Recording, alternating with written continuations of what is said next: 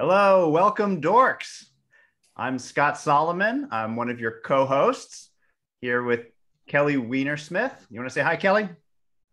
Hi, everybody. It's good to see everyone again. And I'm here with my daughter who's joining me because today is my birthday and she's keeping me company. And also she likes Butterflies Are Gross, which is a book that was written by one of our presenters today. And so yeah, Ada's going to be joining us and I'm excited. We want to welcome everybody back. This is the second ever dorks. So welcome for anybody that's joining us for the first time, and welcome back to all the dorks that were able to join us last time. Just a couple of housekeeping items here before we get started. We are going to have two great presentations here in just a bit. We'll have an opportunity for anybody that would like to submit a question to either of our guests. You can do that through the Q&A button that should be at the bottom of your screen. So the chat won't work, but if you submit a question through the Q&A, Kelly and I are going to be monitoring those, and we will do our best to get to as many of the questions that you submit as possible. Any other housekeeping items I need to remember, Kelly? No, I don't. Did you mention that? I think you mentioned the chat is disabled, so it's all through the Q&A. Yeah, great. Exactly. So how's your drink going? Yeah, so I am drinking the mocktail this week. So I am having a Virgin Paloma. So let's see. It is very refreshing. So this is like a very light kind of citrusy drink. It's got grapefruit juice, lime juice, and salt. I felt very strange putting salt in a drink. And I thought like, wow, I've never done that before. But it works. It's also got agave nectar. So, but then I remembered like, well, margaritas, I guess, have salt. And so it works. It's pretty nice. But how about you? What are you drinking? So I am drinking the Picante Pigeon, and Ada is drinking the mocktail from last week. So usually I don't drink tequila at 3, but you know, it's my birthday, so we're going to go for it. And so Ada and I are going to try our drinks at the same time. Can you pick? Okay, if you don't want to try it, that's fine. So this has jalapeno. Try last. Okay, so this has jalapenos and sugar and grapefruit juice and lime juice. And the jalapenos I'm not quite sure about, so let's see. Ooh, oh, that's fun. Yeah, I really like it. And I'm not a huge tequila fan usually, but this is fantastic. I'm enjoying it. I'm liking the pigeon tie-in with Rosemary's talk. Did you want to take a quick sip? All right, Ada's a little nervous. She doesn't drink juice often. Okay, so this. Fair enough. At least I would be last. Okay, well here, you can try it later. So, is it spicy? So then, should we have? It's a little spicy. It's not overwhelming. It like leaves a little bit of a spicy aftertaste, but that's pretty much it. Should we have Scott turn on his camera since Scott brought different drinks for today? What are you drinking, other Scott? Other Scott. Hey y'all, I brought 2 beers from the Texas region where I live. The first is Lone Star, which is labeled the National Beer of Texas right here on the side of the can. And then I have a craft brew from right here in Houston, Texas called Hopadillo IPA brewed by Karbach. And it's a nice kick in the teeth hoppy beer, which I absolutely love in the evening, but we'll see how much I love it here at 2:20 in Texas. And I'll actually pop that open in honor of Kelly's birthday. So cheers, Kelly. Happy birthday. Happy birthday, Kelly. Thank you. Woo, thanks everyone. And what do you think of it, Scott? How is it at 2 p.m.? It's good. It's my go-to. So I love it. That's one of my favorite beers. I married a Texan. I married a Texan, so I've like had to try Lone Star, and I can't say I love it. I'm sorry. I would say it's very situational for me. So ice cold while floating a river in the summer is perfect Lone Star weather. I can 2 or 3 o'clock in the midday in October, who knows? Got it. Situational. So the talks today are about biodiversity, which I'm super excited about. So during the pandemic, I tried to find something that I could do every day for like 10 or 15 minutes to sort of distract myself from all the stuff that's going on in the world that didn't have anything to do with work. And for the first year of the pandemic, every day I pulled out Seek and learned to identify something new on my property. And that was like a great way to sort of distract myself.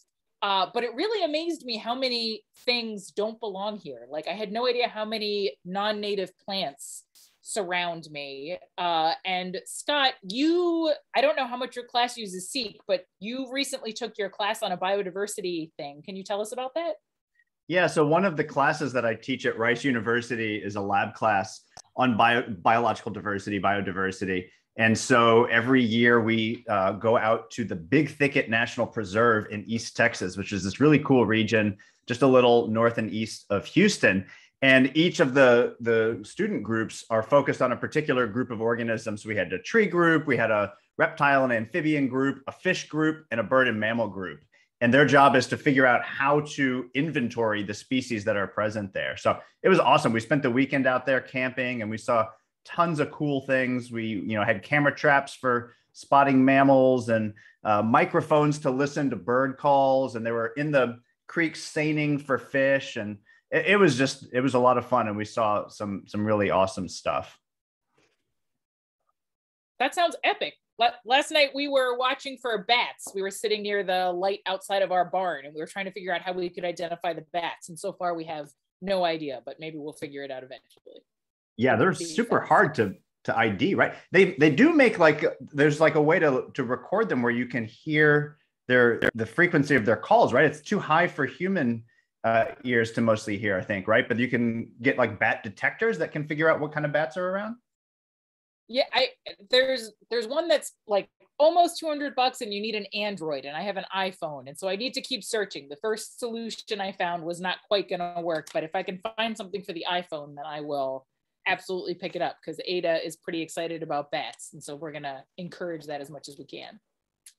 That would be so cool to know what kinds of bats are out there. I bet there's more than you would think, right? That's probably way more than what you can just observe with your own senses.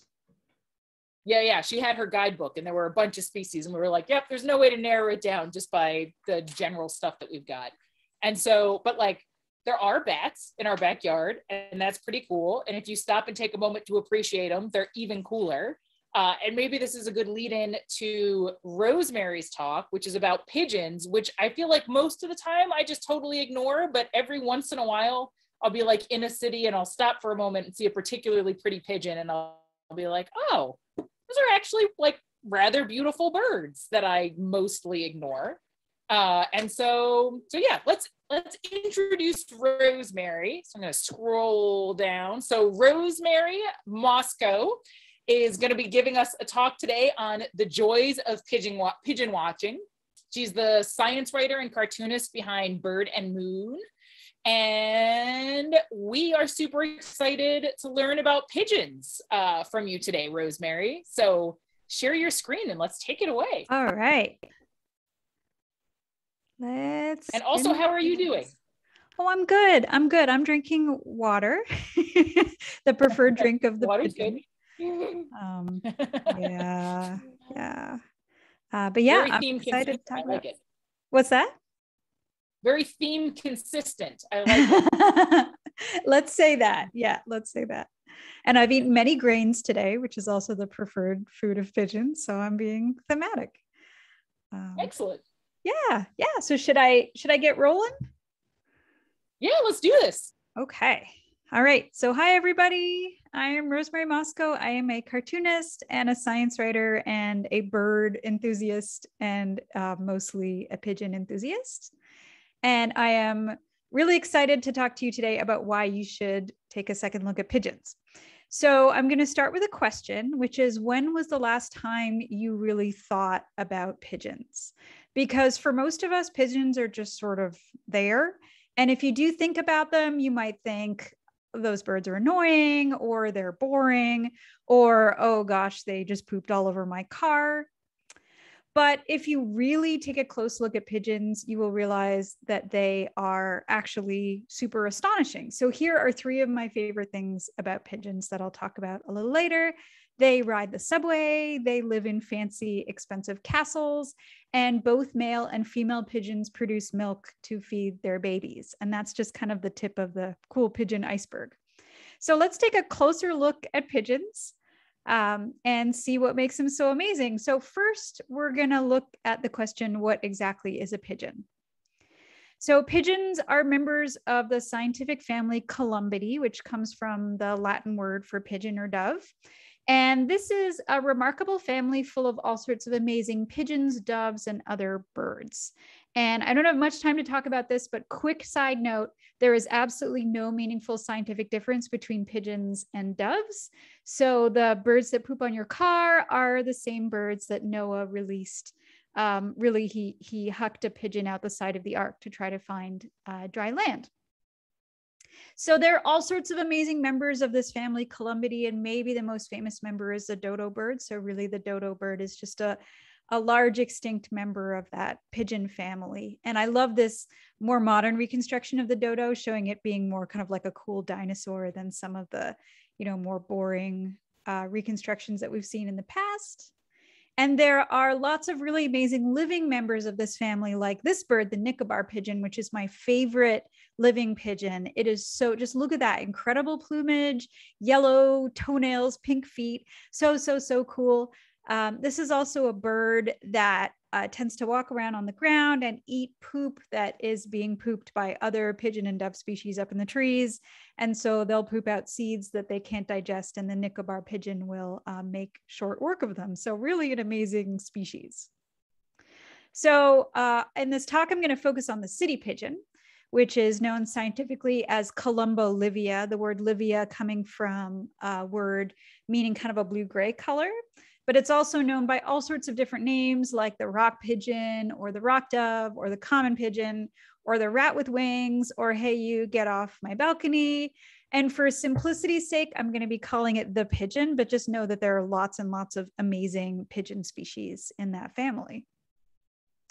So the wild ancestors of today's city pigeons lived in parts of Europe, Africa, and Asia. And this is kind of a rough map here, but it kind of gives you an idea. They were in North Africa, parts of Southern Europe. You'll see a little bit at the top of the UK there, parts of the Middle East, bits of Western Asia. So that's roughly where they lived. But pigeons live all over the world now. So let's figure out why. So around 12,000 years ago, people in a part of the Middle East known as the Fertile Crescent started to build permanent settlements and farm the land. So you can see on the right a little map of the sort of vaguely crescent-shaped territory I'm talking about. And most importantly, those farmers started to grow grain, which is what pigeons love to eat. And today still they'll eat, our discarded hot dog buns. And that's really similar to what they used to do. So they used to hang around and they'd eat that grain that the people were growing, and they'd sort of get closer and closer to people. And then something happened. So what happened is the people looked at those pigeons and they thought, hey, those could be really useful. So they tamed the pigeons, they built special homes for them, and they shaped them by controlling their breeding, which is to say that they domesticated them, just like people domesticated the horse, the cow, the pig, the chicken, the cat, the dog, and the goat. So the city pigeon is a domestic species. And you might be asking yourself, okay, why would you domesticate a pigeon? Because you look at a dog and you think, oh, that can be a guard animal, or you look at a horse and you think, I can ride that around town. But the pigeon, so pigeons are actually secretly incredibly useful. And I like to think of them as this Swiss Army knife of birds, if one of those tools on the Swiss Army knife was just a huge pile of poop. Because one of the biggest uses of pigeons is that they make a ton of poop, and you can use that poop for all sorts of purposes. So poopuses, sorry. So if you raise a ton of pigeons, you can scoop up their poop and spread it on your field and help fertilize it, particularly in places, that may be more desert-like and don't have really fertile soil. And that poop also has saltpeter in it, which is an ingredient in gunpowder. And you can also use the poop for leather working. And that's only part of the usefulness of pigeons, because people can also eat them, which may seem weird to some of you, but up until pretty recently, people in North America were eating lots and lots and lots of pigeons. And outside of North America, people eat a lot of pigeons too. And here's a picture of a pigeon pie. And that's really just the start. So pigeons can be pets. They can carry messages. So if you take a pigeon really far away from its home turf and tie a note to its leg and release it, it will fly home really quickly, really accurately, and bring your message with it. And similarly, they can compete in sort of races, which means you release a pigeon far away and you time how long it takes to get home. And we can also breed pigeons for appearance, for wacky behaviors, for interesting sounds, and so much more. And an example is on the right of the so much more, which is that before we had drones, you could take a little camera and attach it to a pigeon and fly it in the air and get kind of some rudimentary aerial photography. So pigeons became really, really important. And the rich and powerful started to keep pigeons. And they kept pigeons to the point where in some places like England and France, you weren't even allowed to keep pigeons if you were poor. So on the right is an example of a fancy pigeon house called a dovecote. And you can see these things really turned into like manor homes or castles. So pigeons really were sort of the Ferrari of birds. They were something that only rich people would have, and they would sort of show them off. And pigeons were not only high class, but they were also decorated war heroes. So during World War I and World War II, and actually a lot of other battles previous too, soldiers would carry pigeons into battle. And then when they needed to pass a message quickly back to base, they would release that pigeon with a message. And you can see on the bottom right, there's these little metal canisters that they would put their messages in that would be attached to the pigeon's leg, and the pigeon would fly home. And so tons and tons of pigeons were released by, soldiers, battalions that got stuck, behind enemy lines or got in trouble. And the pigeons would rush home and call for rescue. And so pigeons were responsible for saving tons of soldiers' lives and getting these sort of comically large medals. There are just tons of war hero pigeons. And pigeons were considered so important to daily life of people in Europe and elsewhere that colonists wound up bringing them to North America in the early 1600s. They really could not imagine a life without pigeons. And as happens with a lot of domestic animals, some of these birds went feral. So think of like feral cats or feral dogs. And that is why they're here in North America. That's the only reason. And that's why there are pigeons all over the world outside of that particular zone, is because they're stray domestic animals, like a stray cat or a stray dog. So if pigeons were once so beloved, how did they go from being decorated war heroes to being, the much maligned rats of the sky?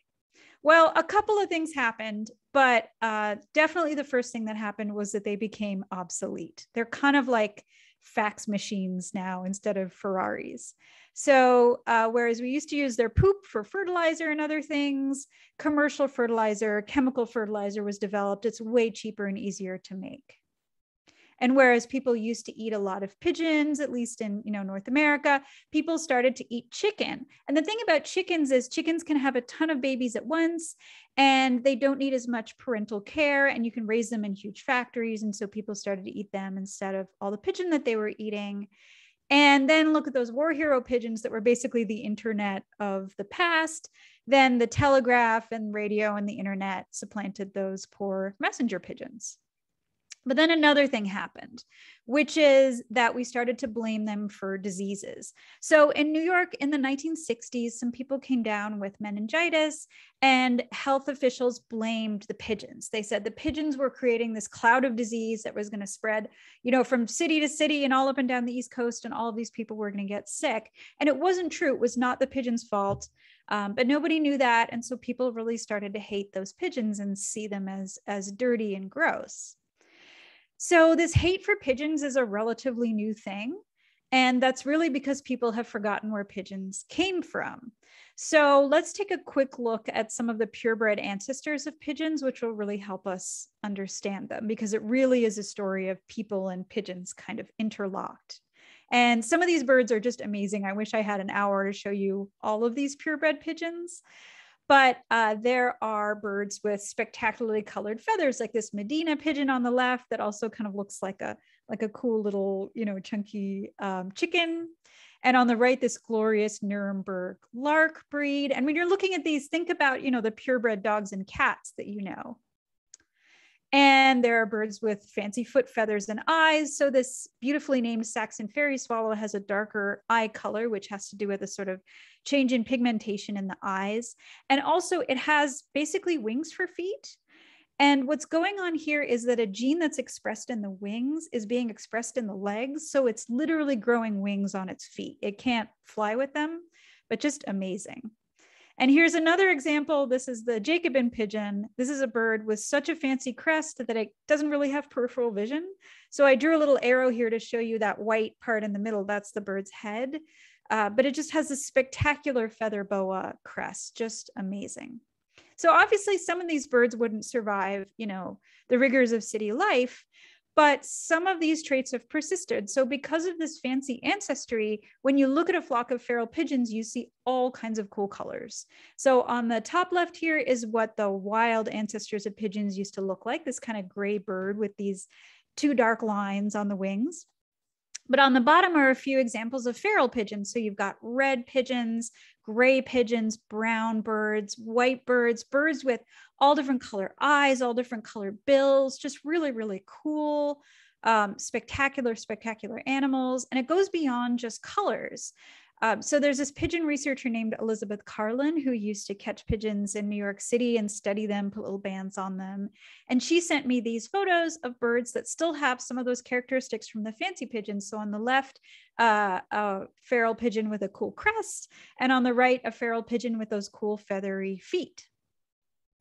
So once you start looking at pigeon colors and cool traits, you're going to start noticing something else really amazing, which is pigeon behaviors, which are so strange. So here are just a couple that you can notice.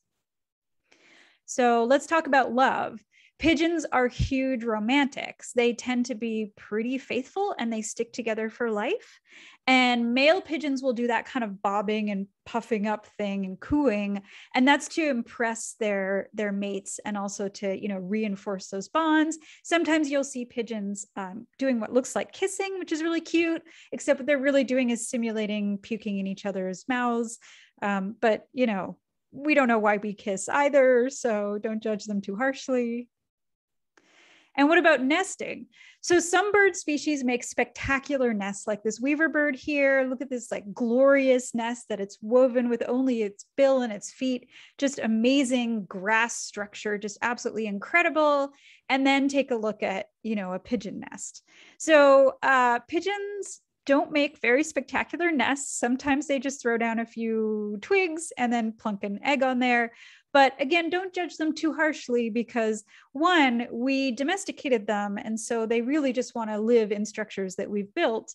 But also they nest on flat surfaces. So in the wild, they would nest in holes in caves. So they were not used to having to worry about making a nest that would keep an egg from falling, out of a tree. So they're really not too worried about making really fancy nests, but it's still pretty funny.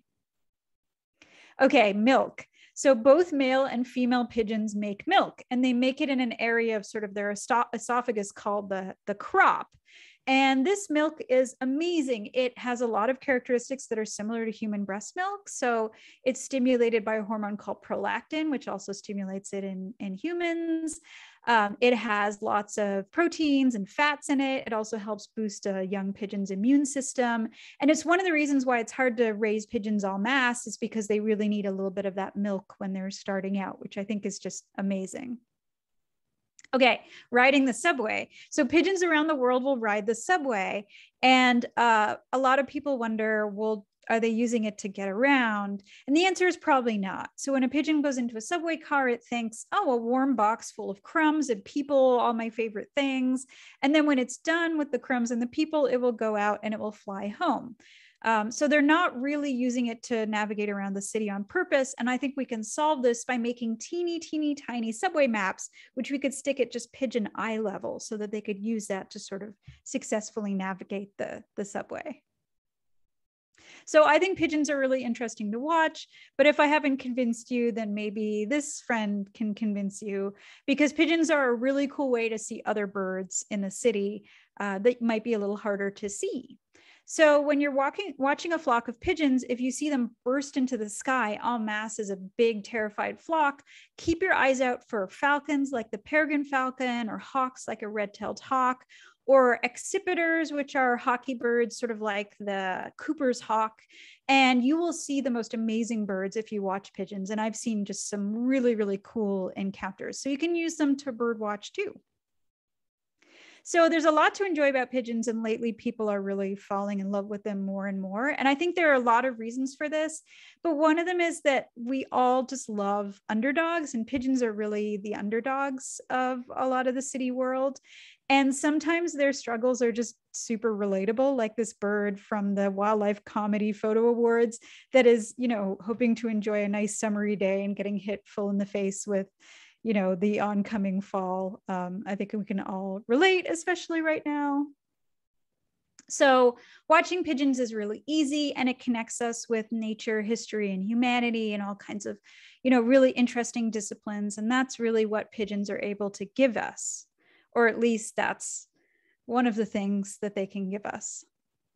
So thank you so much. I have a new book about pigeons coming out on Tuesday called A Pocket Guide to Pigeon Watching, Getting to Know the World's Most Misunderstood Bird.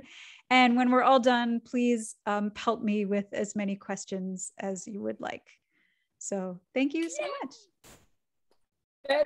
That was wonderful. I learned a ton about pigeons, and Ada and I laughed out loud a couple times. Yay! I'm going to ask a question. So I've been working on coming up with trivia questions. And while I've been coming up with trivia questions, it's amazing how many things I've come across that I thought were true, but weren't true. And your talk made me think of this thing that I've heard in the past that now I'm wondering if it's true or not. And it's that at some point we brought all of the birds that were mentioned in Shakespeare over because we wanted to have them in the US. And so I want to know, one, is that true? And two, were pigeons part of that? Oh, yeah. Okay. So from what I know, that was definitely at least partly true. But it wasn't just that. There were also a lot of societies that wanted to turn North America into a place with the gentility of Europe. So I'm pretty sure that's why house sparrows were brought over, is they were like, well, house sparrow is a civilized bird that we should see because they don't really have any uses. So there was a lot of kind of silly colonial shenanigans going on. But no, pigeons were absolutely brought over because people could not imagine civilization without them. Like, they were so important that it was sort of like the idea of not bringing a pigeon was like not bringing, you know, your clothes or something. They were that important. So that's definitely true of like the starling, which, you know, you can't eat. But yeah, no, pigeons were like essential technology. Got it. That was so good. That was absolutely fascinating. I wrote down a ton of notes and have a bunch of questions as well. We also have some questions that some other folks have submitted. One of them is from Steve, and he's asking about the range map that you showed, pointing out that it looks like the pigeon's wild ancestor was kind of a disjunct range, right? It was not a continuous range, and wondering if that is like actually accurate, or is it just that we don't have information about what might have been happening in the kind of intermediate area?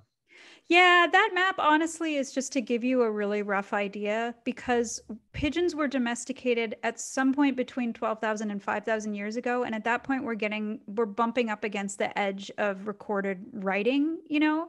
So we can't pin it down. And I think it would be really hard to pin down their previous range too, given that, you know, our feral birds, the moment we started domesticating them, they started interbreeding and we started spreading them around. All kinds of stuff started happening. At some point, we interbred them with another species, which had speckledy wings, which is why some of them have speckledy wings. Like, there's so much bizarre stuff that happened, but it's just so long ago that we can't pin it all down with accuracy. So yeah, no, I'm curious about that map too, but I think it would be really hard to reconstruct an accurate map of exactly when without any kind of human interference. I mean, Neanderthals were eating them. So we don't know exactly, you know, what was going on back then. Other Scott, do you want to unmute to ask Rosemary your question?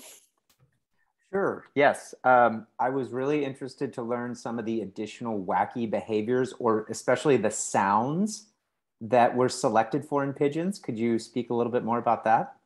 Yeah, there are a few breeds that are meant to sound, they all sort of coo, but the cooing can be really weird. So there's one called the Thai laugher that makes kind of, I mean, I can't mimic it, but makes a kind of a laughing cooing sound. I know that there are some birds that were developed so that their cooing sounds sort of like a call to prayer, like they were developed by Muslim pigeon breeders. So there's just a whole bunch of different ones that will make kind of variations on the coo, and they sound pretty different. I don't know that any of those traits survived in feral populations. I think they all pretty much coo, but yeah, just sort of a weirder cooing. Very cool, thanks. Ada has a comment, and then I'm gonna take one of the questions from the Q&A thing. So what is your comment, Ada? I didn't know that pigeons did all that stuff. Cool. Pretty exciting. Thank you. Yeah, I'm glad you enjoyed, and thanks for enjoying my butterfly book too. I hope you found this talk just as gross. There's certainly as much poop. We've read the butterfly book a lot. Yeah, Oh, it's awesome. Thank you. I don't know what it is, but still. Well, we'll find it. We actually have 3 copies because Zach ordered it, I ordered it, and then I forgot I ordered it, so I ordered it again. And so anyway, we'll find one of those copies. I support soon. this. I fully support this. Yeah, we'll probably also have 2 copies of the Pigeon book because I'll order it, and I'm sure Zach's already ordered it, and we don't communicate very well. So Chris Cruisling asks, okay, so not meningitis, but what diseases can people get from pigeons and or their droppings? That is such a good question. So it's complicated, and I'm not an epidemiologist, but I've read some review papers that have looked at diseases and pathogens that pigeons can give people. And there's a small number that they can, but unless you're just really, really kind of like handling a lot of pigeon excrement without protection, or you're like really, really up close to them, there's not a lot that they can give you. If you're immunocompromised, you should be really careful around pigeons. But even if, there's a sick pigeon and you want to rescue it, for the most part, there's not a lot that they can give to you, because birds and humans are so evolutionarily distinct that the stuff that gets them doesn't really get us. And they're not even like major carriers of bird flu, for example. So I go into all of that in my book, and like, I wish I could give you a more nuanced answer, but it would take a long time. But you're pretty safe around pigeons. There's a few things that they can give you. There's a few sort of parasites too that you could potentially get. But for the most part, most of those reports are either incredibly rare or they've been misattributed to something else. So they're really not a big problem. You can't get rabies, for example. So you're pretty safe. Just the pigeons in the park are not going to harm you for sure. Maybe don't eat them. Good to know. Yeah. I'll try to avoid that. So here in Texas, dove hunting is actually a pretty popular, pastime. Like, that's something that people have been doing for a long time and still do. So I guess that's sort of like, people still eating a type of pigeon or dove, since you said those are essentially the same thing. I don't think I've ever tried it though. Have you? That's a good question. So when they're hunting, I think they're probably hunting mourning doves, which are one of the most hunted birds in North America. People just shoot them a whole lot. I don't know if they taste any different. For the most part, when you eat pigeon, what you're eating is young pigeon called squab that is just about to leave the nest. And after they leave the nest, they're considered not as tasty. I haven't eaten them. I'm definitely curious about it. I don't think I could at this point after doing all of that reading. But yeah, people definitely eat mourning doves. And in fact, the passenger pigeon, so this is this tragic thing, is that the passenger pigeon was this really, really important food for a lot of indigenous people, particularly the Seneca, but other people too. And so colonial folks came in, wiped out the passenger pigeon, ate it, and brought in their own pigeons and were like, actually, we're going to eat this particular pigeon. So it's a sort of tragic story of replacement. But yeah, I mean, for the most part, pigeons are on the menu for a lot of people. But yeah, I haven't had the honor of eating a pigeon. So I have two comments. First of all, a friend of mine who knows that I'm trying to learn Russian, which is really complicated, says that the way that you say pigeons and dove in Russian is galub, just so you know. And I'm sure that I butchered the pronunciation, but thanks to Hannah for that. And there's another comment in the Q&A saying they also sometimes attend the Met Gala. So pigeons not only are on the subway, but maybe have you seen that they went to the Met? No, but I mean, some of those pigeon breeds look like some of the outfits. I feel like there should be an entirely pigeon inspired Met Gala, because when I see that one with the huge feathery boa, I'm just like, I want to wear that outfit. Totally. Yeah. And so then my question is, so you mentioned the G.I. Joe pigeon, and it seems like people form really close, some people form very close personal relationships with pigeons. And so pigeons sort of have personalities and their stories get told. Do you have a favorite pigeon or a favorite pigeon story? Gosh, I once found a pigeon in a neighborhood I lived in a few apartments ago that just looked like it didn't belong. It was this pure white bird, very, very chunky. It just didn't have the right shape of a pigeon. And so I Googled it, and it was a king pigeon, which is a utility breed, which basically means you eat them. So it's this like big, muscly looking pigeon. And so it had escaped. And when those birds escape, and they haven't had a few generations to kind of, get selected by the environment, they're not super, super good at surviving. So I was like, I'm going to rescue this bird. So I took maybe 2 weeks trying to coax this bird to get closer and closer. And it was not happening. It was not happening. All the neighbors thought I was, losing my mind, because I just kept coming over and like trying to coax this pigeon over. And finally, this one neighbor said, oh, I have an idea. And she grabbed a recycling bin and she just walked up to the pigeon and held it over. And the pigeon sort of burst into the air and kind of gently bonked against the recycling bin. She scooped it up and we took it to the Humane Society, and they were able to, find an owner for this pigeon. So that was the time I spent 2 weeks rescuing a large meat pigeon from my neighborhood. And when I brought it to the Humane Society, they looked at it and they said, oh, great, another one. And they put it in this giant cage they had of all these pigeons. So go adopt a pigeon as a pet, because there are so many of them. And you can buy them little pants so they won't poop in your house. And I love it when the solutions are easy. Mm-hmm. Could I ask another question? I'm dying to know more about the whole milk situation. Yeah. Okay, so like I'm an evolutionary biologist, so I'm thinking like about how these things are related, how these body parts are related. So the pigeon milk comes from the crop, which is part of its digestive tract.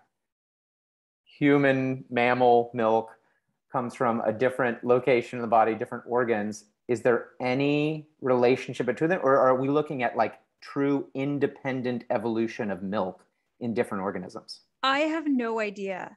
I don't know. Okay. I'm not an evolutionary biologist. Please look into this for me and let me know, because I really want to know. It's not identical. It's kind of cheesy, I think. Okay. And there are other birds that produce it too, but it is interesting because both males and females produce it. So I'm not really sure. I mean, evolution can have amazing coincidences, but this is quite the coincidence. So I don't really know, but I want to know. Super cool fact. Thank you so much for that. It's so cool. Yeah. I've also never drunk that. I don't want to try it. That's going to be next time, or that's going to be our mocktail. It's going to be pigeon. It's going to have pigeon milk. That's your week for the mocktail then.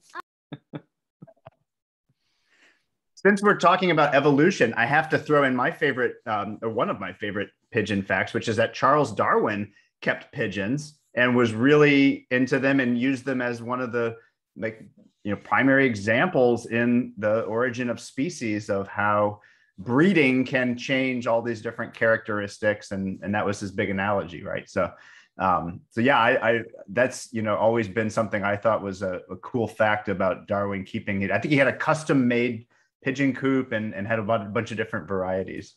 Yeah, he was in love with pigeons. So if you read Origin, it's so full of pigeons. And, Yep. you know, you can't help but realize he just loves pigeons so much. So what happened was he realized that he needed to kind of do some experiments on his own. And so yeah, pigeon keeping was all the rage at the time. And he was like, oh, well, I guess I'll raise some pigeons. But he sort of wasn't super enthusiastic about it. And then the more he got into it, the more he just became completely obsessed with the pigeons. So what he figured out was that all of the pigeon breeds come from one breed or one species, because at that point it had been thousands of years and people didn't know. So he figured out that they all come from Columbolivia, and that helped inform his understanding of change over time from, you know, one species and to many different breeds, at least. But there's this letter that he wrote to, I think, Lyell, where he's like, come visit and I will show you my pigeons, which is the greatest gift that any human can give a friend, or something. Like, I'm totally paraphrasing, but he was basically like, there is nothing better than coming over and seeing someone's pigeons. Like, you have to come see my pigeons. So he was totally in love. He was so in love with them. And am I correct that the term for someone who keeps pigeons is a pigeon fancier? Yeah. And as someone whose sister was really into cats and had a subscription to Cat Fancy, I think that's kind of an old school term, but yeah, you're a pigeon fancier and they're called fancy pigeons. I love that. Yeah. And if I can be selfish and ask the last question and ask one more question. So what I'm wondering is, so pigeons are used to like transfer these messages. Is that just because we happen to already be pretty good at keeping pigeons as like pets, or is it because they are in particular really good at better than other birds at going from place to place reliably? Or was it just sort of like a fluke and other birds could do this too, we just happen to already have pigeons? I think it's mostly that they have an incredible navigation skill. And then to a certain extent, we also bred them to be better and better at it too. Although we tried breeding them. So the downfall of pigeon messaging is that you have to take it away from its nest and then release it, and it can only go one way. So we tried breeding birds that could go two ways, and it didn't really work out super well. But pigeons have this incredible inborn navigation ability that we don't. It's fascinating. I thought I was going to look this up and it would be easy to understand, but we don't really know why. We know that there's probably a magnetic component. There's an olfactory component. There's like, they're noticing things. They're seeing polarized light. Like, we don't know, you know, what exactly is going on there. It's probably a huge combo of things. Different pigeons use different navigation senses, but they naturally have this amazing ability to find their way home. And then we selected certain breeds to be sort of better. And we, you know, picked the finest racing pigeons and bred that too. But yeah, so they're really pretty special in their ability to find their way. Lots of other birds can find their way too, but that was a big reason why we started to breed them more and more. And they were used up until pretty recently. There were some police in India who were using them to get over some rugged territory until like a couple of decades ago, which I think is pretty cool. So maybe that will make a comeback, you know, we'll see. Cool. Was there a comment you wanted to make? No, but I wanted to say that I do not like mine, but that I did. Okay, Ada didn't like her drink initially, and then she decided that the aftertaste was good. Oh, okay. Well, that's a good metaphor for liking pigeons. Hopefully people will go from not liking them to then realizing, hey, in retrospect, these are delicious. Yeah, but I like them. They grow on you. Yeah, In colors. Yes, she was taking notes and drawing while you were giving your talk. So beautiful. She'll remember this for a while. Beautiful. Thank you. Oh, that's gorgeous. Oh, that's beautiful. Nice job.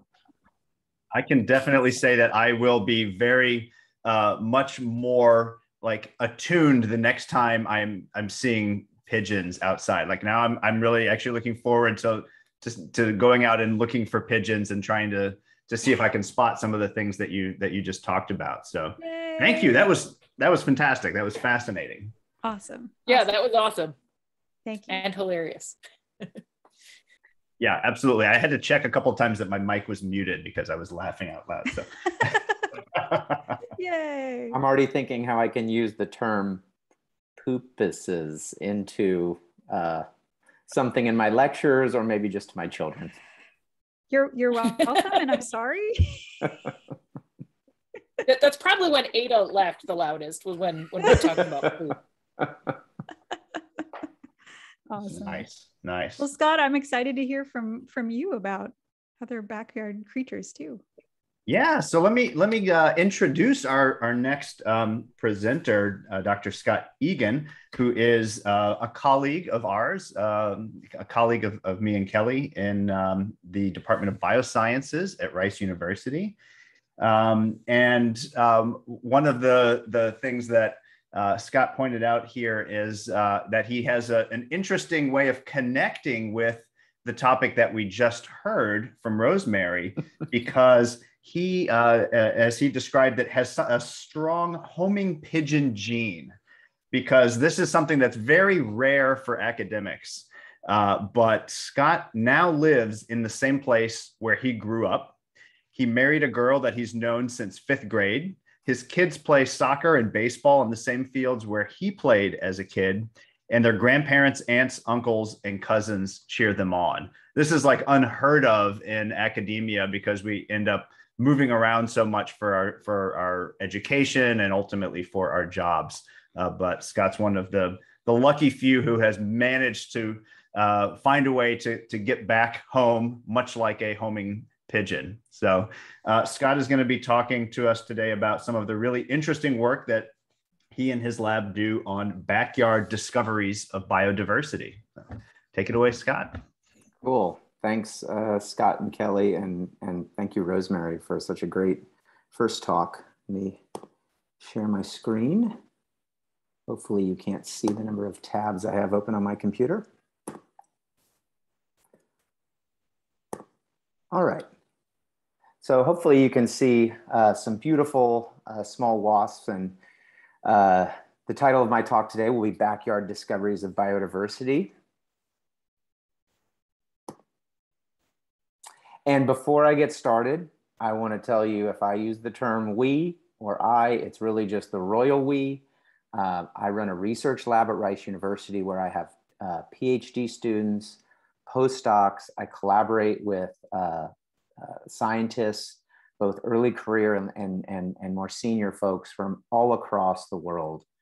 So what I'll show you today, I will share the stories with you, but they involve a complicated matrix of contributions from different people. And that even goes to the lab at Rice that I run, including some of the undergraduates that I both teach in the class, but that also come into our lab and participate in some of the work. So we call it team-based science, and I thank them for all their contributions. So just a little bit about me. My name is Scott Egan, as Scott introduced me to say. I'm an associate professor at Rice University, and I describe myself in two ways. One, as an evolutionary biologist. And in my life as an evolutionary biologist, I study adaptations and the evolution of new species of insects. And so I love to show this little cartoon on the left of a drawing by Darwin, where he was first trying to conceptualize and think about the relationships of organisms across the planet as he was coming up with his beautiful and wonderful idea. He even wrote, "I think," in the top corner, which I find very inspiring. And then I also like to describe myself as a scientific naturalist. And that's going to kind of fill in some of the topics I'll discuss today. So what is a scientific naturalist? Well, it was clearly described by Doug Fatuma, who is a National Academy member here in the United States and a professor at SUNY Stony Brook. And he wrote a very nice essay in the journal American Naturalist many years ago titled "Wherefore and Whither the Naturalist." And he described a scientific naturalist as this: I think of a scientific naturalist as a person with a deep and broad familiarity with one or more groups of organisms or ecological communities, who can draw on his or her knowledge of systematics, distribution, life histories, behavior, perhaps physiology and morphology, to inspire ideas, to evaluate hypotheses, to intelligently design research with an awareness of an organism's special peculiarities. And so that's the sort of approach we take to natural history, which is the kind of quantitative and systematic observation of the natural world around us. And so I want to set the stage for a study system that our lab applies this approach. And it's just like a food web that we all learned about in 5th grade, with some sort of plant, some sort of herbivore, and some sort of predators. And so the plant in our story is a group of oak trees called live oaks. And here's a wonderful live oak that's just south of Houston, growing in a cow field. And just like most plants and trees, they have accumulated a group of herbivores, things that like to eat it. And our lab studies a very unique and peculiar group of herbivores called gall wasps. They are called gall wasps because these wasps induce the tree to grow a home for its babies. So mom wasp comes and lays her egg onto some part of the tree, releases a little bit of venom, and the combination of that phenomenon and the little hatchling baby wasp and maybe some proteins in its salivary glands induces the tree to grow a structure around that feeding larvae. And so I've given you a sample picture of some of the galls that grow on the live oaks right here in Houston, Texas, where I live and work. You can have very tiny galls, 1 millimeter in size, on some of the male flowers called catkins. You can have these beautiful pea-shaped brown galls on the undersides of leaves, these beautiful, much larger peach-colored galls on the buds and around some of the stems. Some that are quite fuzzy on the underside of leaves, some, again, very tiny rice grain-sized galls, and some more cryptic galls, things that are just within the stem, and really the only way we can find them is we see the exit holes from previous emergent animals. And then some that are a little more obnoxious, also galling the same stem. So all of these things you see on the top, all of those structures are completely made of plant material, but they are induced by the gall wasp that lives inside of it. So basically you have insects that can control the stem cells of the plant to grow the wasp a home. It's a really spectacular phenomenon.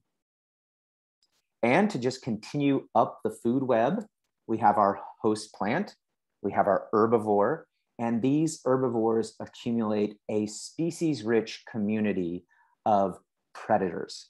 Predatory wasps in these systems we call parasitoids.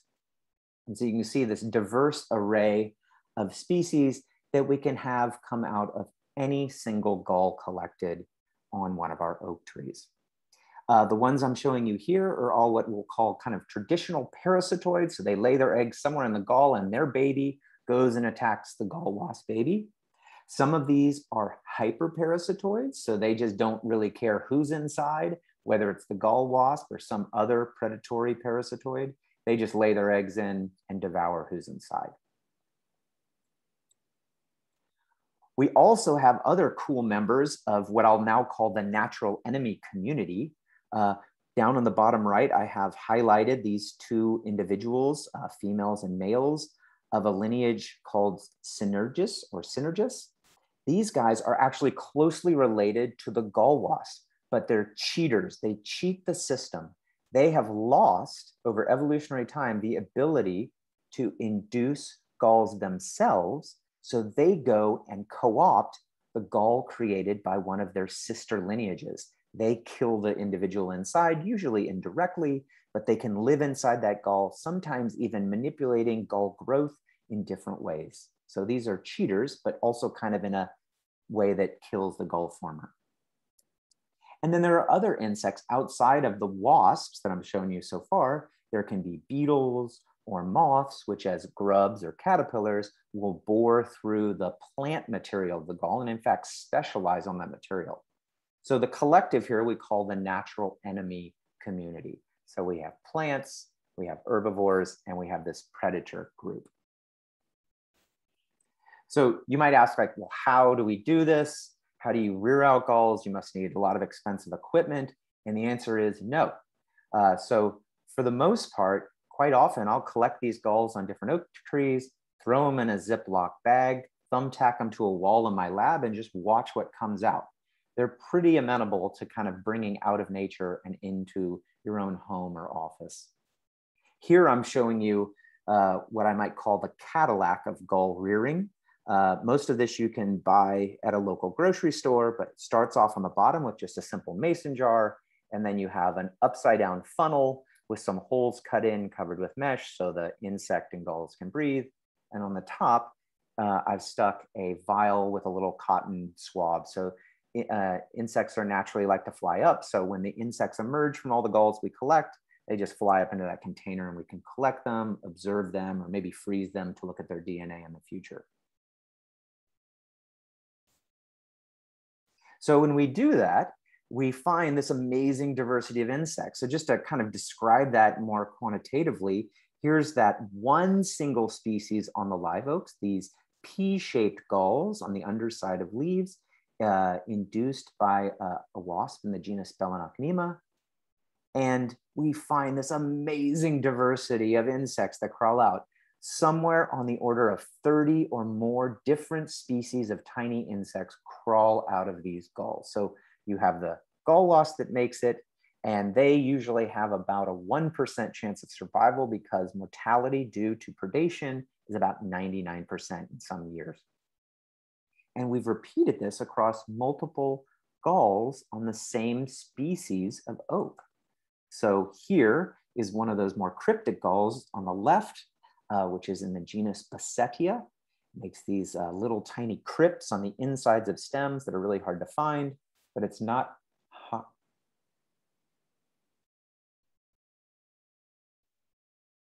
It's not hard to, do we need help with the tie? I might have to help my son with a tie real quick. Do we need help with the tie? Okay, come in here real quick. No problem. So while Scott is, oh, no, go ahead, Scott. My son is going to something tonight, so I need help with the tie. I'll be back in 1 minute. Yeah, take your time.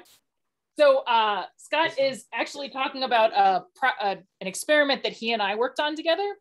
And so while Scott is gone and can't be embarrassed by the things that I'm saying about him, one of the things that I love about working with Scott is he makes these just like amazing observations that I think would get past most people, but he just spends so much time staring at these oaks and sort of collecting data and thinking about what happens that he makes all of these incredible observations. And anyway, all right, I will back off. I hope your son has fun at his dance.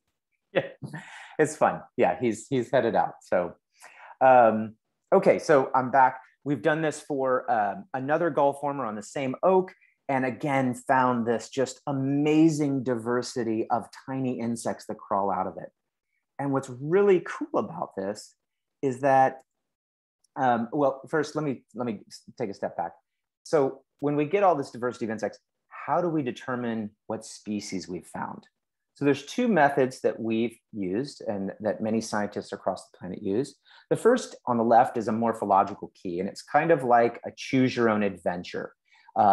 If this insect has body covered in dense hairs, go to step 17. If it does not, go to step 18, right? And you follow this kind of choose your adventure, and eventually it leads you to a potential answer. We also complement the morphological work with DNA barcoding, where we sequence a very specific section of the DNA, and we use those A, T, Gs, and Cs in the pattern they exhibit, kind of like you would use it a barcode at a grocery store. And we compare that to a database of sequences available to us, and we find the closest match. And so we use both morphology and DNA to kind of determine what we found.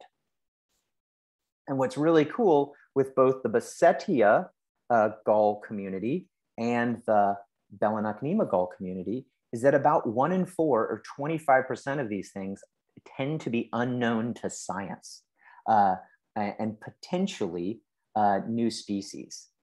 And so the way that works with a morphological key is you follow the little paths and it leads you to an answer, but that answer might be, oh, you found species X. And of course, species X is on maple trees in Alaska.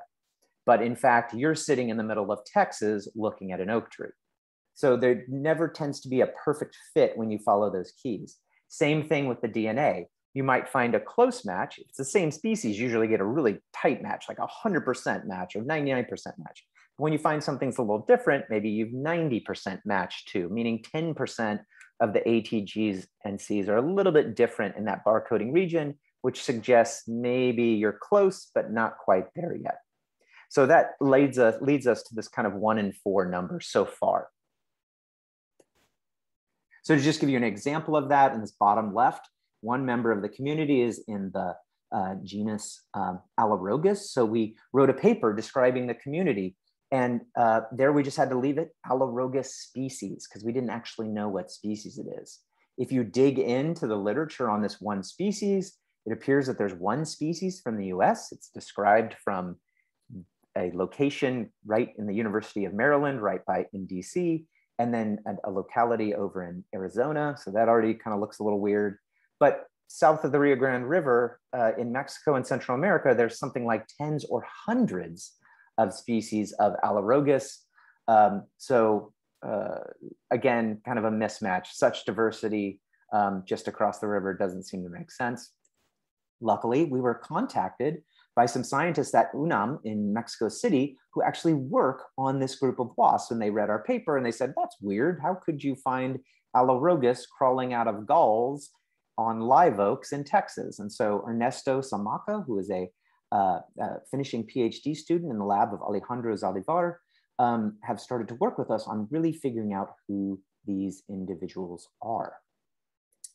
And first and foremost, we sent them off some of these samples that we reared from Basetia and from Belenocnema, and they immediately, quite quickly, looked at the morphology, sequenced a little bit more of their DNA, and were able to give us some feedback that these were very likely new and undescribed species because they did not match the only species that had been described from the US in the past. So they sent me on a field trip, both to go to the Smithsonian in Washington, D.C. to check out their entomology collection, which is where the type specimen of Alerogus existed for the United States. And that was also where the University of Maryland was. So I walked around campus and started crawling up trees, picking galls, and getting stopped by the campus police to see if I could find some living examples of this historical thing that was described from the United States. So long story short, we collaborated, we used genetics and morphology, and we're able to basically quadruple the number of species described from the US in this lineage Alerogus, and also add some interesting complexities because in the US, they seem to be doing things differently than maybe what they're doing in the rest of their range. So we're expanding kind of the species interactions, not just the species numbers for Alerogus across the Americas. Okay, so with that little story, it kind of leads to like, could there be other undiscovered species out there hiding in plain sight? Some of those Alerogus were reared from the campus of Texas State University in San Marcos, Texas, or Rice University in Houston, Texas, which is the 4th largest city in the United States. So thinking about the oak trees and the whole different community of gallers that each has this predatory community, there might be things we're missing. And then if you expand that one extra level of complexity, the lineage of live oaks, the host plants, I've told you about some things on Quercus virginiana right now, but in fact, there's 7 species surrounding the Gulf of Mexico, a species that makes it to eastern Mexico all the way down into Costa Rica, a species on the western coast of Cuba, and then this wonderfully interesting isolated population on the southern tip of Baja. And many of these are right within the city limits of large cities. So Austin and San Antonio and Dallas and Houston and New Orleans and Baton Rouge and Biloxi and Mobile and Gainesville and Miami are all within the range of where we're making these discoveries. So these really can be made within the city limits of large cities. And each one of them has gall wasps and parasitoids and other predators. All right, so now I want to tell you about another interaction This little vignette I'll call Tales from the Crypt, and we'll focus in on the Bassetia galler that induces these very cryptic galls within the stems on live oaks. And in fact, each of the individual compartments we actually called crypts. And if you actually cut into this gall to get a little visual of what's going on, you can actually see the wasp growing within these crypts, and out of it should emerge this beautiful cynipid, which we call Bassetia pallida. And on a semi-recent family vacation, happened to be walking through some sand dunes in the panhandle of Florida, looking at some of the live oaks that grow there, a species called Quercus geminata, or the sand live oak. And my daughter and I were just looking at the birds and looking at the bugs jumping in and out of the brush. And we noticed that this one oak tree was heavily damaged by Bassetia. And we saw it because we saw all of these little tiny black holes along the stems. And this is normally not a very common gall to see. And I've never seen it in such high densities. I found it in this one spot in these sand dunes. So my daughter and I, of course, shoved them in the Ziploc bags we had in our pockets and labeled them, and at some point brought them back to my lab at Rice after our family vacation was finished. But at some point in that process, we took a little closer look, and on the left, you can see this beautiful opening where a Bassetia has crawled out of the crypt. But in a couple of the other holes, we saw the cynipid looking back out at us. And that was quite peculiar. I mean, every once in a while, I'll see a gall wasp get stuck, but this was quite systematic and common and very unusual. And so, interestingly, I had just seen a research talk by one of our hosts, Kelly Weinersmith, who studies how parasites manipulate the behavior of their hosts. And it just kind of dawned on me, maybe there's something going on, never reported that to my knowledge in cynipid wasps, that could be going on here. So I just did a couple dissections when I got back to the lab. And in about 10 of those 11 dissections, if you look on the bottom left, I found 2 individual wasps. I found kind of the remnants of Bassetia. And then in the back here, you can see this little cream colored larvae, which eventually formed into a pupae you see on the top right of some second species, which was very interesting. And always in association with this head looking back out at me. So I put these things in a cup, really didn't think about it. I got busy, had to teach, had to take my kid to baseball. But a couple months later, I peeked into my little Ziploc bags and I noticed that some of those heads now had a hole in them.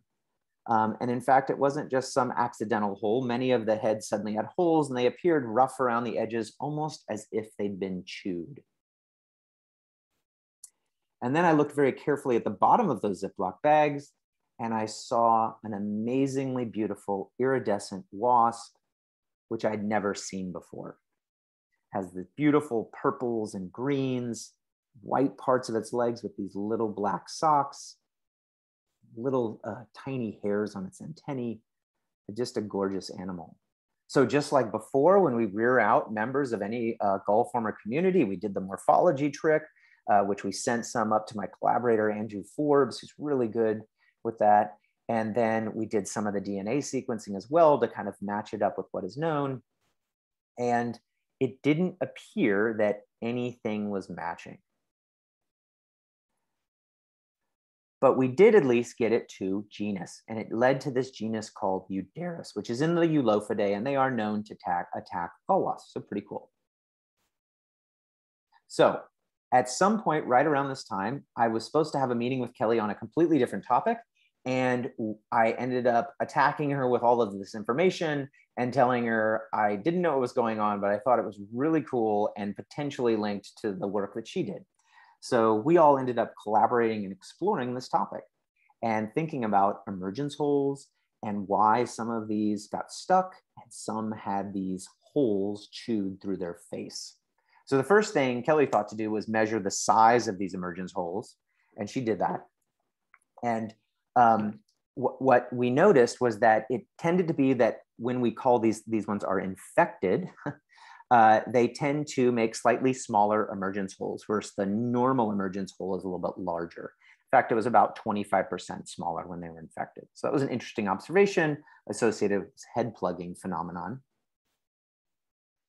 And so that led us to start linking the behavior, this phenomenon in Bassetia, the gall wasp getting its head stuck in the hole, and this Euderus wasp that seemed to be hiding in that same crypt and eating its way through and out of the head of Bassetia. So we did an experiment. And we had these two hypotheses. You know, one was kind of the abiotic hypothesis about how maybe Euderus was manipulating the behavior of Bassetia. One was like the abiotic hypothesis, where maybe the head is important for like the abiotic conditions. You got to keep the gall really gross and wet. And so the head plugging was very specific to keeping the developing second wasp nice and humid as it turned into an adult. The second was that, well, maybe it's like a host plant thing, and the secondary wasp doesn't even know how to chew its way out of the tree. And so it needs the gall wasp to chew its hole out. Then it just stops there and just waits for the other insect to eat through. So we did an experiment where we kind of manipulated things. We poked some holes in, we covered some of these head plugs with fresh bark. And we did that a couple hundred times, and we just waited to see what crawled out. And what we noticed was really, really clear.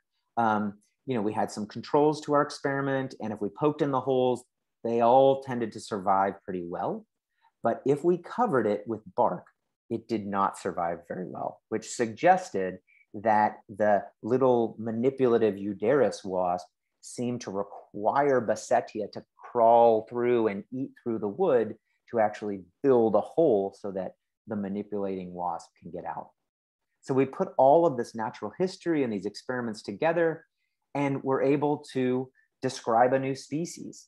And we were able to actually kind of understand how this kind of interaction between these two critters work. So this wonderful cartoon by the French cartoonist Boulet, who helped with this by illustrating this phenomenon, kind of walks us through this. So you have our little gall wasp here on the top. It lays its egg. She lays its egg as she normally does, which induces this little crypt gall within the stems, and eventually it should crawl out. But here in D, sometimes those crypt gallers are found by this second wasp, Euderus. And she lays her eggs, her baby's in there somehow, manipulates the behavior of the cynipid to burrow through and get stuck. There's its poor little head. And then the Euderus wasp burrows through the body, eats a hole through its face, and emerges to complete its life cycle. And Kelly and Andrew and our collaborators got to name this species, and we named it after the Egyptian god Set. And in those stories, it describes the god Set as being able to manipulate animals, being like the god of chaos, and a specific story where Set killed his brother Osiris and cut him up into a crypt. And so all of those stories match so well with the natural history of this organism that we named it Euderus Set. So we wanted to, of course, know how widespread this phenomenon was. Hey, Scott, am I doing okay on time, or do I need to finish up? Yeah, well, and so I think we want to make sure we have enough time for questions. So I already have a bunch of questions. I think Kelly does too. We've had a few submitted. So I know you've got more that you could go on and talk about, but I may No. I was waiting for this. Yep. Yeah, I got my time. Yeah, just too, so. To make sure we get, because I think there's a lot of great questions already that have been submitted. So why don't we stop here? Yeah, why don't we give folks a chance to ask a few questions? Yep, totally cool. I will start off first of all just by saying I love this story. This is such a great example of how a careful eye, a trained eye, and also just a careful observer can notice things that are literally in your backyard. And I think maybe you were going to say this at some point, but if I'm not mistaken, didn't you also find the same species like literally in your backyard or front yard or somewhere near your home? Yes. So I have live oaks growing in my front yard. There are live oaks growing out the front door of the biology building at Rice. And there are live oaks growing in the parking lot of my favorite Tex-Mex restaurant that I've been eating at since I was a kid. And in all three of those locations, you can find this phenomenon that's been going on for millennia that no one has ever seen. I love that. It's just remarkable. Wow. And very Halloween appropriate. So well timed there. Yes. So one question I have before we jump into some of the submitted questions. Okay, so this is happening in oak trees. You've documented all of these really interesting, wasps that are attacking these oaks or laying their eggs in oaks, and then other things are laying their eggs in those. Are oak trees unusual? Is this something we would expect to find in pecan trees and elm trees and the other trees we have around, or is there something special about oak trees? Yeah, great question. So gall formation has actually evolved independently at least 6 or more times within the insect. So there are gall-forming flies, gall-forming thrips, gall-forming beetles. And across gall-forming insects, they attack a whole host of plants. So you can see them on many willows and maples, just a ton. However, the cynipid wasp, this group that I've been talking about today, do tend to specialize on oaks. So for whatever reason, their histories are intertwined and they are tied. There are a couple rare examples of cynipids that gall other things like roses, which is super cool, but about 80% or more of all described species of cynipids induce galls on oaks. And we explore this one little lineage called the live oaks, which is 7 species. In the US, there's like 90 species of oaks. If you go across the Rio Grande in Mexico, there's like 190 species of oaks, and there are more described every day. So the potential diversity multipliers there of unknown biodiversity is just staggering. I will never have enough time to do it. I love that. I love that. So, so Chris has a question in the Q&A here about, should we be thinking of these gall wasps as herbivores? Are they actually consuming the plant tissue, or are they just growing there and then they go out and they eat something else? Yeah, they are a true herbivore, just a very peculiar version of them. So if you do a dissection just straight through the center of a gall, what you'll find is it's structurally complex. It will have an outer kind of protective layer. It can have like plant hairs that are overexpressed. It can be really, really hard. And then almost like a corky material. And then you'll get to the center and it's a true nutritive tissue. So plants are full of all sorts of defensive chemicals, and the cynipid will manipulate even the chemicals. So the chemicals will be concentrated on the outside, and in the center, it's just this wonderful nutritive tissue, to the point that we don't know a ton about what's going on at this very small scale, but they appear to almost be lapping up almost a gooey liquid of plant material that they themselves induce the plant to create. I just finished a completely separate study with my collaborator, Ellen Martinson at the University of New Mexico. And we did like transcriptome sequencing, and she was able to get transcriptomes of the inner part of the gall, the outer part of the gall, and the leaf. And the differences between the leaf and the rest of the gall was like 10,000 different genes were either upregulated, downregulated, turned on and off. It's an amazing manipulation of a host. So transcriptomes being a way of looking at what genes are doing, right? Yeah. The genes are being turned on and they're making a product, they're making a protein that goes off and it does something. And you're able to look at not just the sequence of the DNA, but what the DNA is actually doing for the organism, right? That's right. That's right. Very cool. Do you want to ask a question next, Rosemary, or I will jump in? Oh, yeah. Do you mind if I ask a quick one? Go for it. That's great. Great. Yeah. Oh, this is so interesting. I love the Egyptian mythology angle. That's so cool. I wanted to mention, I did take a quick peek, and pigeons making milk is an example of convergent evolution. So it's sort of like your galls, which is, again, just so weird that evolution rolls the dice the same way multiple times. This is going to sound like a really, really silly question, but so are they kind of making a GMO food product out of this? Like, can we make our own delicious plant material? That is a great question. In one way, they are genetically modifying their host. And so with some other gall former systems and some other manipulation systems, just in general, you can sample the host and you can find the manipulator's DNA or microRNAs like well into the tissues of the other organisms. So they do appear to be truly changing, manipulating the individuals. So that's a really good question. And yes, they are genetically modified. Wow. Thanks.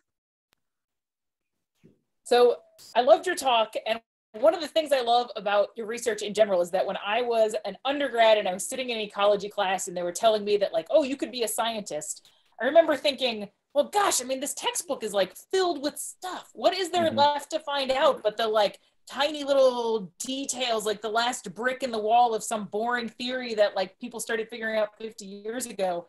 But like you find new, awesome natural history observations that are like really exciting, like all the time. And anyway, that makes me very excited. But Ainsley has a question, which is unrelated to what I just said. And so when could I intercept just for one? I'm sorry, could I tell you one thing, Kelly? Sure, yeah. I mean, one thing to say, I am not a trained entomologist, right? If you focus, your attention on some tangible system, right? It's not like I focus on the world, right? If I focus on this one thing, I think anyone can really make these kinds of discoveries. There's nothing magic about what I do. I kind of have other lives in my research life that they also have to work really hard on. But it just so happens that by studying this one little thing and being able to see the things that are maybe unknown, and then, ask others that might be specialists, like my collaborators at UNAM, like I didn't know about Alorogus wasps, but they were the specialists in them and they were able to say, hey, those look new. And I was like, yeah, and they seem to be really different and weird here. And we combined to be able to do that. So by linking in with folks, I think anyone could do this. So sorry. And you're also willing to spend time looking for them on your family vacation though, right? That's an important point. Yeah, this is a long-standing issue in my family. Anywhere we walk, if you are trained in birds or bugs, it's a disaster. You can't walk 5 feet without having to stop. I can totally relate. I think, but what this is like a perfect dork theme. I think, whatever you're a dork about, like you're going to be a dork about it all the time. You can't just turn it off, right? So this just goes with the territory. Yep. Sorry, Kelly, go ahead. So Ainsley, when you were going through Beliknaknima, and you were, which I probably said incorrectly, but I said it fast, so it's hard to say. That's the trick. And so anyway, when you had the beetle pop up, she said, "Yes, finally some beetles. Tell us more about the beetles and what they are doing in there." And she said, "And furthermore, how on earth do you tell which unspeakably tiny chalcidoid made the gall versus which are predators / parasitoids / hyperparasitoids?" Sure, right. So to start off, the gall is induced by the cynipid. So we know that much, but then as we build into that enemy community, which includes predators, these parasitoids, hyperparasitoids, beetles, moths, it gets a little more complicated. The beetle is part of this group or guild we call inquilines. And inquilines are specializing on the gall tissue itself. They don't actually, to my knowledge, actually target the gall former inside, but they do specialize on the gall material. And so they eat the outsides and usually indirectly kill the gall former or a parasitoid inside. But yeah, it's a really hard question to really make the individual connections of who is a parasitoid, who is a hyperparasitoid. Usually we just have a little black box, which is the gall, and somebody comes out of it. And it's usually the gall former. And then sometimes we get all these predators, but we don't actually know sometimes the specific individual interactions. I'm really excited about this technology called micro CT scanning. Folks are starting to apply this to biological questions, as it's been used very broadly in the medical fields. But you can scan the insides and inner workings of galls now and see individual species or individual larvae moving around. And so I'm hoping that will shed light. In fact, the Basetia eudaris example, we don't know exactly where eudaris is to manipulate Basetia. And so I'm hoping to get some of those in a CT scanner with a new colleague that just joined us here at Rice. So that's maybe one way we'll be able to start teasing apart the inner workings. That sounds awesome. And then maybe you can figure out what the beetles are doing too. You can tell Ainsley and Ainsley will be happy. I think they're just eating gall tissue on the outsides of the gall. They just specialize on that nutritive tissue that's, again, sort of devoid of the plant defensive chemicals that the gall wasp has pushed to the very outsides. That connects a little bit to a question that Aleda had, which is, can galls be reused? And so I think the question may be about, like, are other insects or other organisms using the galls once the gall wasps or whatever species crawls out of it comes out? Does anything else use those galls? You know, when you started that question, I thought of my friend who lives in Colorado, and she actually makes jewelry from galls. So you're saying reused. I was like, yeah, they can be used for art. But yes, many of the gallers will, their gall will stay on the tree for sometimes months or even years. And so those galls can be used by ants that like to nest in very small compartments. If we rear out old galls that are years old, we will still get aphids, ants, these beautiful tiny things called pseudoscorpions, which have the front pinchers and then just kind of a little funny fat abdomen in the back.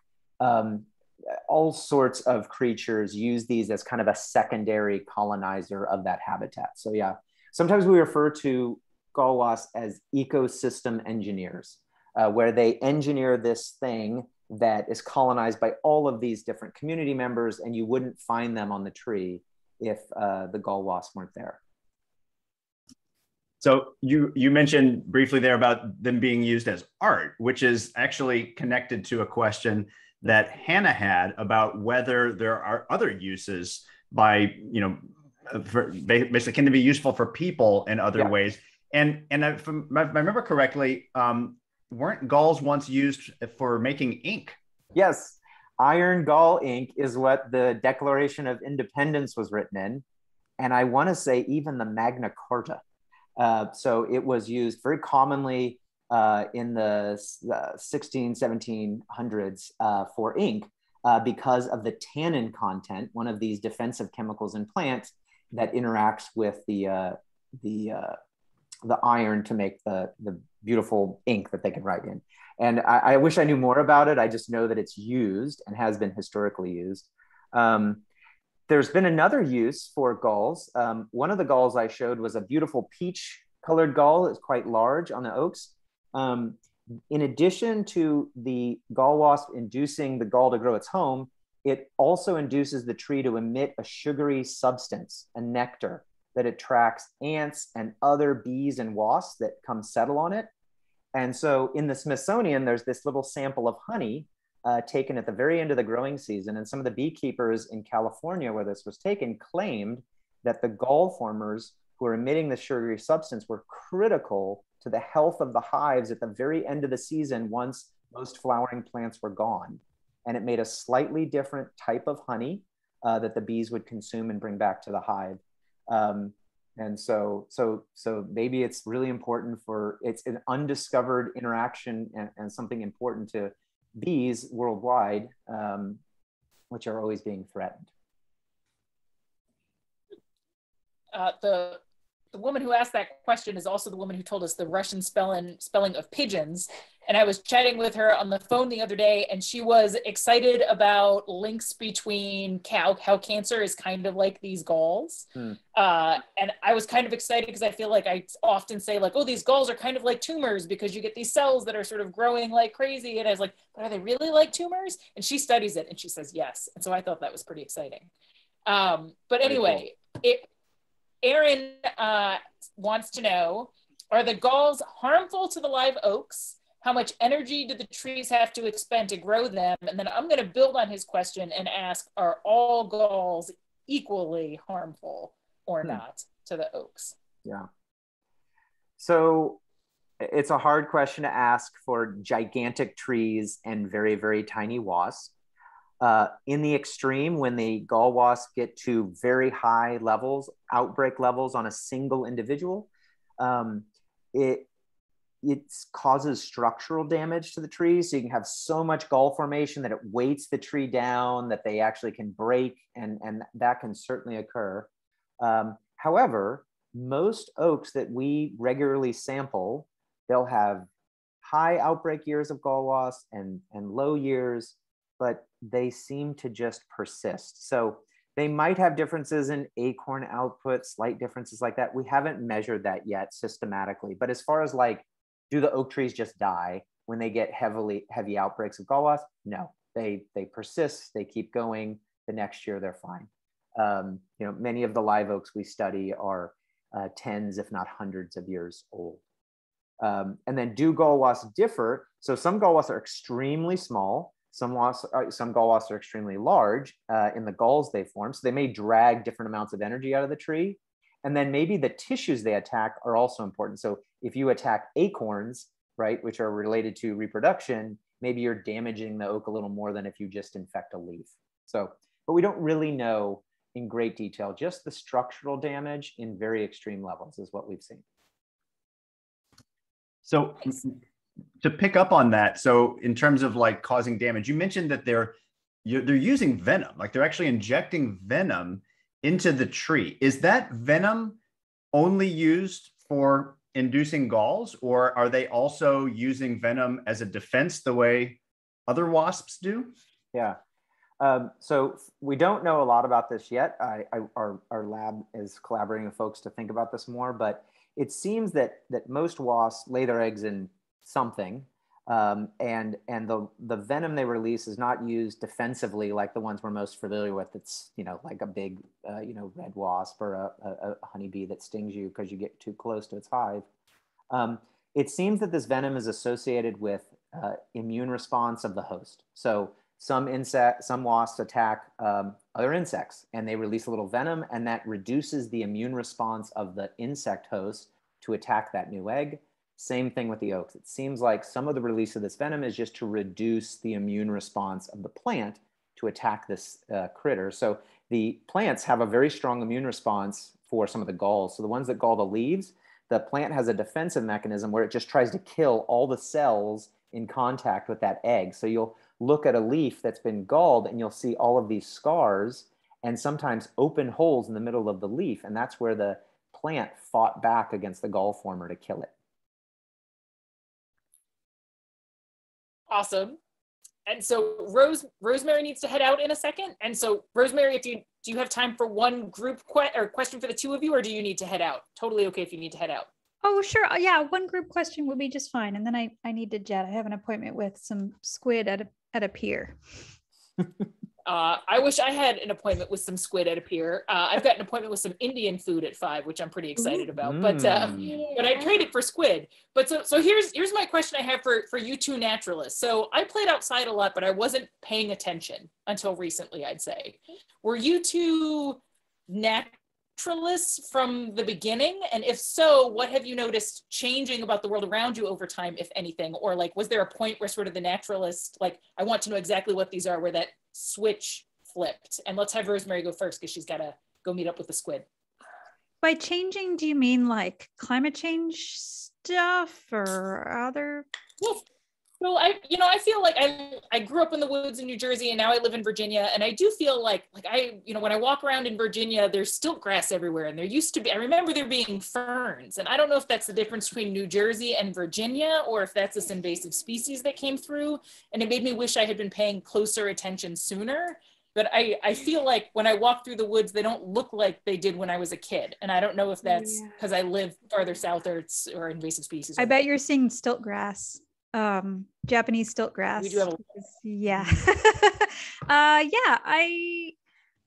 for sure, I think for me, it's a combination of the more I learn, the more I notice. So there's definitely things I didn't notice as a kid. And also the more you look, the more you see things changing too. So yeah, absolutely. I think writing a book about pigeons made me sort of change my perspective more, because I think it's really true that wherever people go, they carry their ecosystems with them.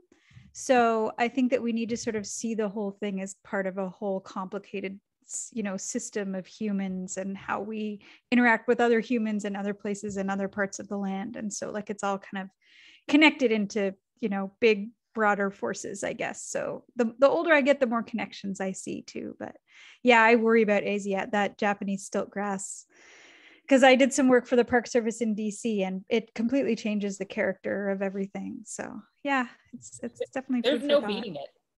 Yeah. I mean, like technically there are ways to beat it, but it would be so much work. Like everywhere there's a slight opening and the sun can get through the trees, there's stilt grass. And I think the seeds bank for years or something like that. And I don't see us beating it. There's so much of it here. Yeah, chickens eat it, I've heard.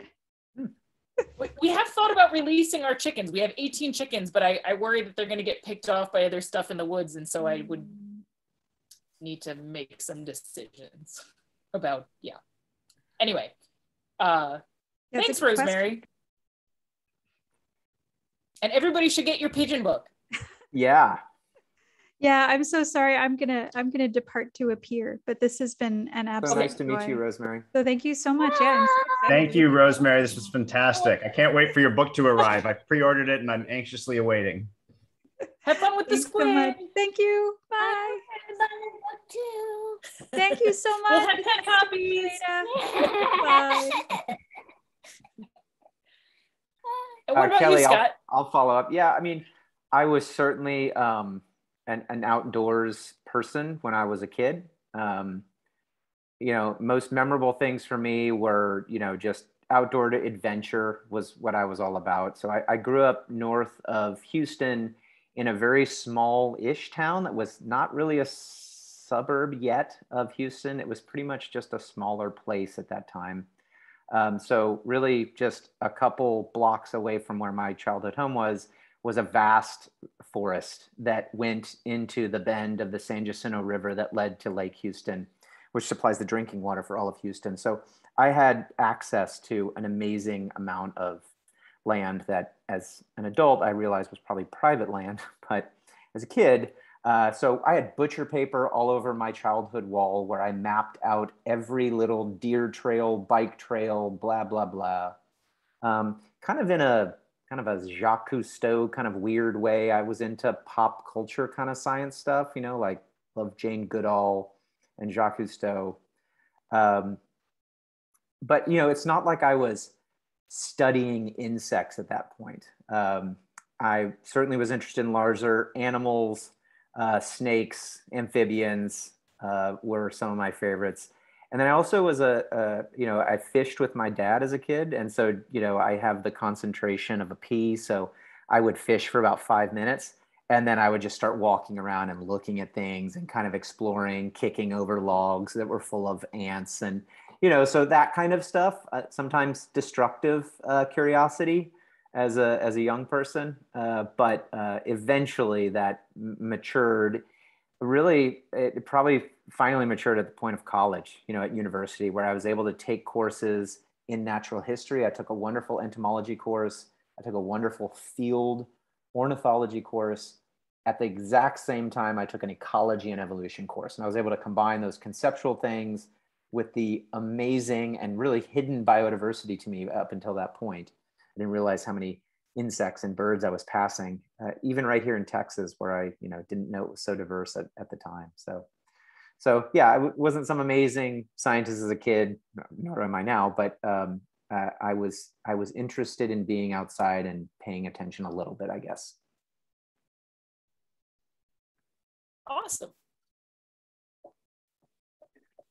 This was so fun. I've heard you speak on this topic before a few times, Scott, but every time I hear you talk about it, I learn something new. And I also I have a long list now of 10 more questions that we didn't even have time to get to. So I'm going to have to pick your brain later.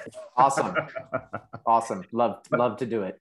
I have to make a quick connection here. I would have loved for Rosemary to see this, but you mentioned Doug Fatuma in your talking about what this meaning is of the term scientific naturalist. And so I just happened to have my Doug Fatuma evolution textbook here. So Doug Fatuma literally wrote the book on evolution, and on the cover of that evolution book are Rosemary's fancy pigeons. Yep. So there you go.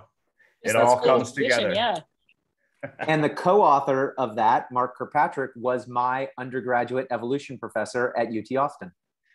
And on my dissertation committee for my PhD. Awesome. Great guy. Yeah. Yeah. World. It is. It is. Well, this was so much fun. Awesome. Thank you, Scott, for dorking out with us. And Thank you. And thanks to Rosemary as well. And thanks to all the participants who were able to join us and send your questions. And we hope you can come back again. Tell your friends about this if you think it's something they would enjoy coming and participating in. If anybody is interested in presenting, please let us know. The Google form for participating is the same Google form as signing up to be a presenter. And Kelly, who do we have coming up next? Space is next. So from now on, we're going to try to be alternating between. So most of the people who propose talks are biologists, but we've got enough that we're going to start alternating between like biology kind of, and then not biology. And next week is not biology. Actually, I guess it's sort of biology and space. And so November 13th is Aaron Redberg, and he's doing planetary protection stuff. So like when you go to Mars, how do you make sure that you don't deposit bacteria in case Mars has life and you don't want to mess up Martian life? And then if Mars does have life, how do you make sure that you don't accidentally bring that life back to Mars when you come back? So planetary protection. And then Oscar Ojeda is going to be talking about human space flight analogs and simulations. And he's a super cool guy. He recently did a high seas sim and Mars Desert Research Station sim. So he's sort of like actually done some of these sims, and he'll sort of talk about the value of these sims for understanding what life will be like in space and for planning for missions. So these are simulated places, right? Like going to a place where it's as if you were in a colony on Mars, but you're somewhere here on Earth, right? Right. So high seas is in Hawaii, and it's supposed to be sort of like Mars. And so you're in a hab that they say, well, this is sort of like what a hab on Mars might be like. And so you have to live here for, X amount of days and try to run these sorts of experiments. And you got to wear spacesuits the whole time. And one of the things that I'll talk to Oscar about is something that he and I like chat about on the phone sometimes, which is how good are these simulations for being on Mars, and what do they tell you? And anyway, so he and I sort of debate that topic from time to time, and he's a fun person to chat about that stuff with. So I think it'll be a ton of fun next week. No, November 13th. 2 weeks from now. Yep, every 2 weeks. So that's going to be fantastic. I am really looking forward to that too. Kelly and I both share a fascination and an interest in space and space exploration and science. So looking forward to that. So I hope everybody can come back then. And will see you. We'll see you next time. Thanks for dorking out with us. Thanks for dorking out with us. Thanks, Scott. Thanks, Scott. Bye, Kelly. Bye. Bye, Scott. Bye, Kelly. Bye.